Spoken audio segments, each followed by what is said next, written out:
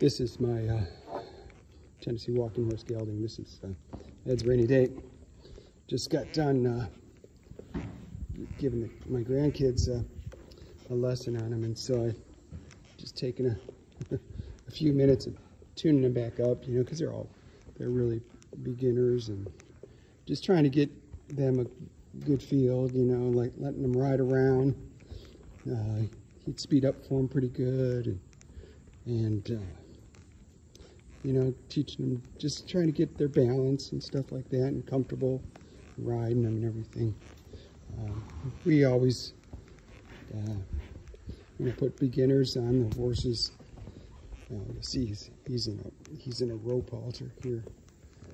We put them in rope halters because the kids tend to, you know, they're in their horse's mouth and stuff, so we tend to do that. It's good for them.